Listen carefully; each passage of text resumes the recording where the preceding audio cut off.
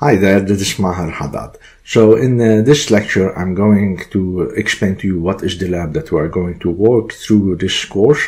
And I'm going to start making the first configuration on the first device, which is the MikroTik router.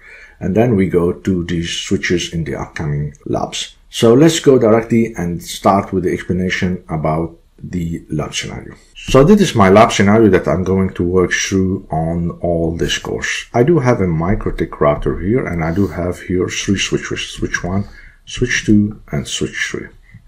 So the idea is as following. On this MikroTik router, I'm going to connect the Ethernet 1 to be able to have internet.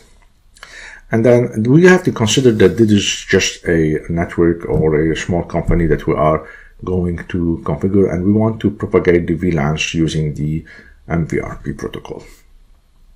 So on this router, I'm going to configure under the interface Ethernet 2, I'm going to configure VLAN 10, VLAN 20, and VLAN management, which is going to be on VLAN 99. I'm going to put for everyone an IP address and enable the HCP server on each of those VLANs. And of course, I have to make NAT to allow anyone who is part of those VLANs to be able to go to the internet. Then finally, on this router, I have to enable MVRP, meaning that I want that this router propagate those VLANs and send them to the switch 1, telling them that we have those VLANs. Now on switch 1, what I'm going to do is just, I want to check first if the VLANs have been propagated, and then I'm going to put this interface, and this interface, Ethernet 5, which is connected to a computer. I want to put it in a bridge. So I create a bridge interface, and I put inside of it those three interfaces: Ethernet 2, 3, and 5.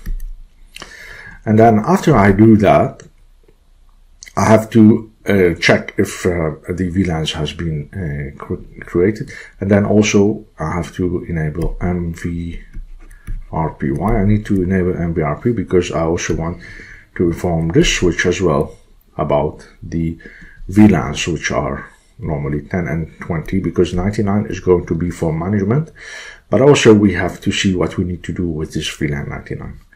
Then this switch as well should receive the VLANs. So again, I put Ethernet 3 and Ethernet 4 in a bridge. I enable MVRP, and then this switch can propagate the VLANs to switch number 3.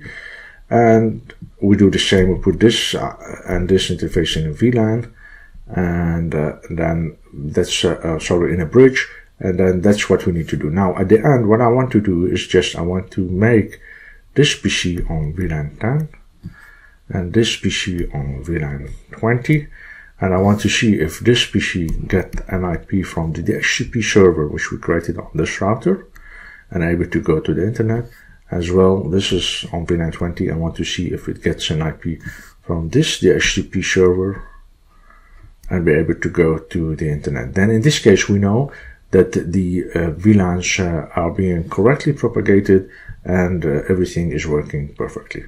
So this is all what we need to do in this lab. Let's go now and start with the router configuration. And with the configuration, you will understand more about what is the scenario that we are going to work on. Point number 1, enable the HCP client on interface Ethernet 1 and check if the router is connected to the internet. Let me put the picture and let's go directly to the MikroTik router. So this is the router. First of all, let's see that we are running here, if you look up, version 7.16.2, which is the latest version for this time. And if you want, you can just go to System and go to Resources. You can see it is on version 7.16.2, so it's over 7.15.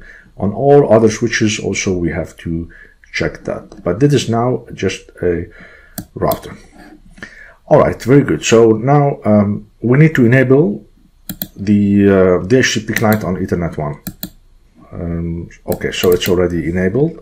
So all you need to do is just plus and then add Ethernet 1, DNS, NTP, and default route. And that's it. So now it's enabled, and we can see that it has received an IP address. It has received a route, a default route, this one, and it should also receive a DNS. Very good. Let me just put here a public DNS.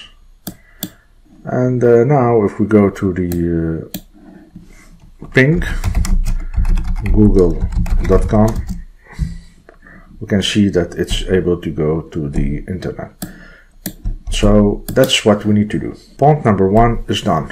Point number 2, create the saying for us here to create the VLAN 10, VLAN 20 and VLAN 99 under the interface which is Ethernet 2. As I have explained in the explanation that we need to create VLANs under the interface Ethernet 2.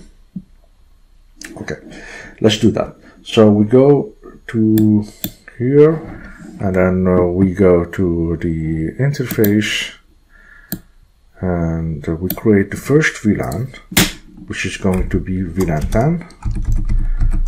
Remember, it is under the interface Ethernet 2. You can see we have here MVRP is shown, and that is because we are running on version 7.16. So anything over 7.15 you see MVRP, otherwise you wouldn't have seen MVRP on the oldest version.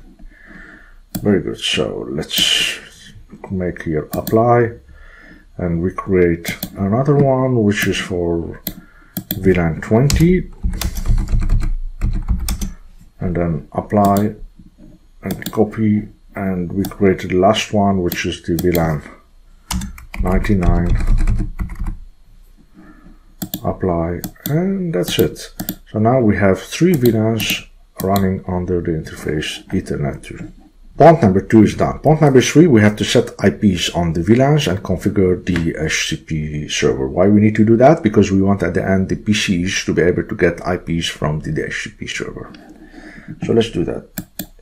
So I'm going to say this is 10.10.10.1, this is 10.20.20.1, and this is 10.99.99.1.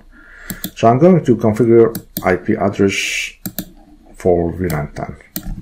10.10.10.1/24. This is going to be for VLAN 10. And then copy. 10.20.20.1, this is going to be for VLAN 20. Apply. Oh, sorry, here we should take this out. Apply. So this is /24. Apply. Okay, so let's see that this is good, and then finally copy 10.99.99.1/24. That is going to be for VLAN 99. Okay, let's have a look. This is okay, this is okay, this is okay. Now we create the DHCP server for each one. We start with VLAN 10. So anyone who's connected to VLAN 10 as an end device, then he gets an IP from this VLAN interface. So this is the DHCP server. Let's put here a public DNS. Okay, this is for VLAN 10. We do the same for VLAN 20. And we do the same for VLAN 99. So VLAN 99 just is for management. So if you want, we can just add here a comment and we say this is for management. Or maybe it's nice that we can write it here next to the name management. Okay, so this is for management, those are for data. Very good, so we have created or we put the IP addresses on the interfaces, and we have made the DHCP servers. Point number 3 is done. Point number 4, configure NAT on the router 1. Why we need to have NAT? Because we want those PCs, when they get assigned to VLAN 10 or VLAN 20, to be able to go to the internet. So how to do that?